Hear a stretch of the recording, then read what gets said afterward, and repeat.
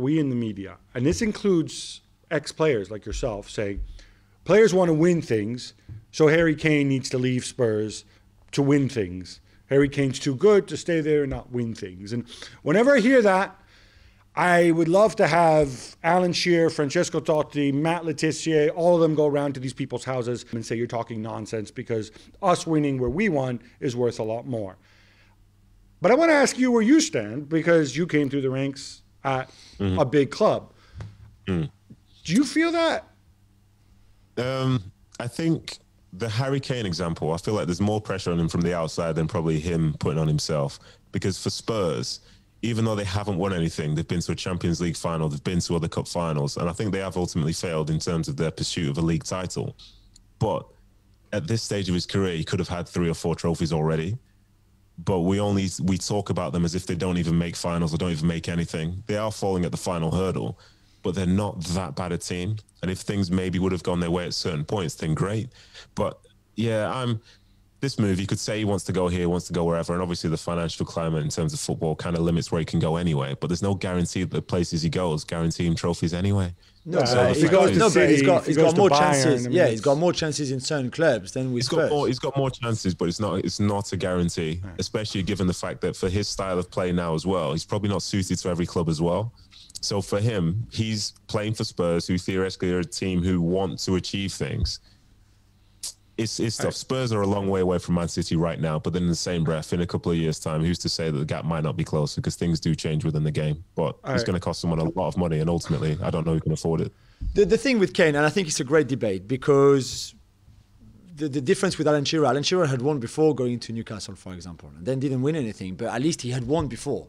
Harry Kane hasn't won before, hasn't won anything.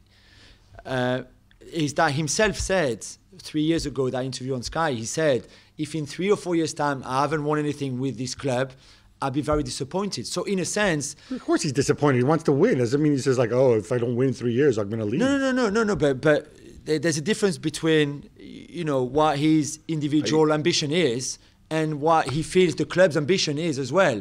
Nedum is right. You get to finals is good. But if you go into finals that you can't win anywhere, like the one on Sunday, at some point he might feel frustrated and he might think, you know what, it would be good one day to be in a final where we actually are the favourite with my team. Yeah, it would be good. But what's even better, and look, maybe I'm still stuck in this romantic thing because I've been fortunate to I've met people who had the privilege of being fans as well as professional footballers and play for the clubs that they love. But I like the idea that simply playing for the club you support as a kid and the club that you intensely love, while also, performing for England, breaking records, and having a tremendous football career, which he is having, is worth more to you than to go off to join another super club, a bigger super club, and simply win stuff as a passenger. But if he feels that he can't win at Spurs... No, look, it's his decision, right? But I just want to know, do people put a value on that,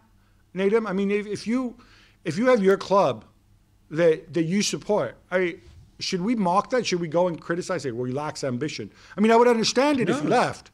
But all I'm saying is, can we also just leave the guy alone and say, you know what? You've provided for your family. You play for the club you love.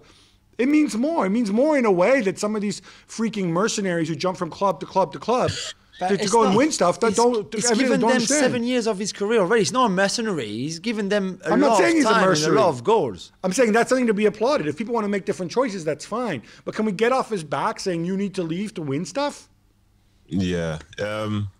I think it does matter to him because if they were winning these things, he's doing it as captain. He's lifting the trophy. He becomes a club icon to the next level, higher than what he is now. Because the goals themselves, they count. But the pictures of, say, somebody lifting a trophy and you say that's you, that's your legacy, you help make that happen. I think that does matter a lot to him. But the issue that he has is that when you talk about him, you compare him to other players who have that type of goal record and they all play for clubs who are winning things. So Spurs themselves, they just don't match up. And I'll retract something I said just a little while ago because I talked about Spurs making it to cup finals. But ultimately, I think other teams, as we're seeing this weekend, we're looking at, say, Leicester, or in a few weeks, looking at Leicester in the cup final, or say the fact Southampton could have qualified for the cup final.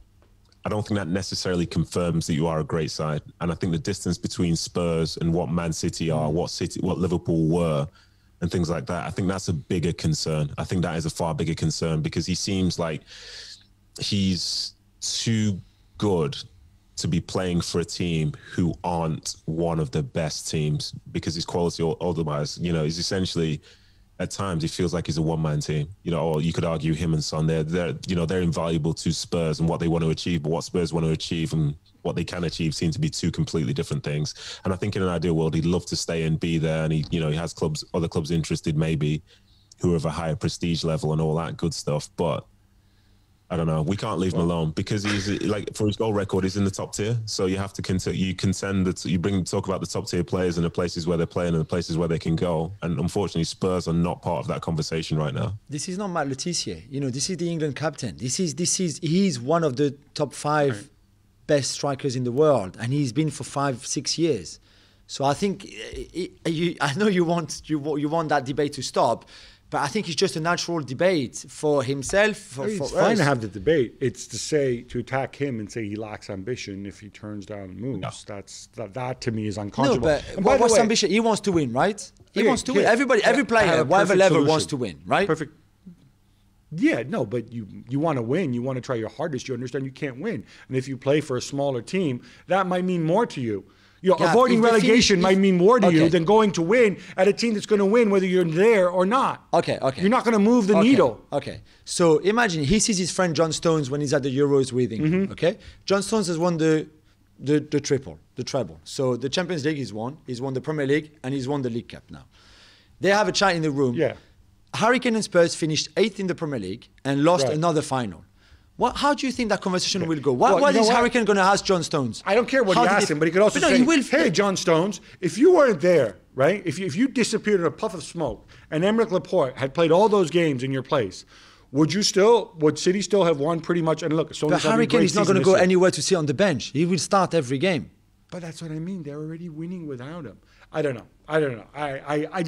This just gets me.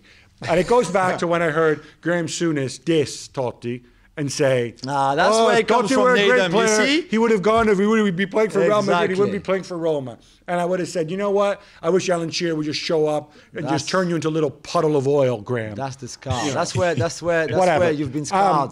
Let's move on to something else. And before we move on, let me point out, all this becomes moot, right? Because he is the England captain, as you said, and all England need to do in the next 18 months or 2 years or whatever it is, win the Euros and win the World Cup. Then he scratched that itch. He's got pictures of himself holding up a much bigger trophy than he could ever win at club level. That is very true. And then it's all done. And Spurs would have won the World Cup and the Euros. Indirectly. The way West Ham won the World Cup in '66. Well, thank you very much for watching ESPN on YouTube. For more sports highlights and analysis, be sure to download the ESPN app. And for live streaming, premium content, and let's not forget as well, ESPN FC 7 days a week. Subscribe to ESPN+.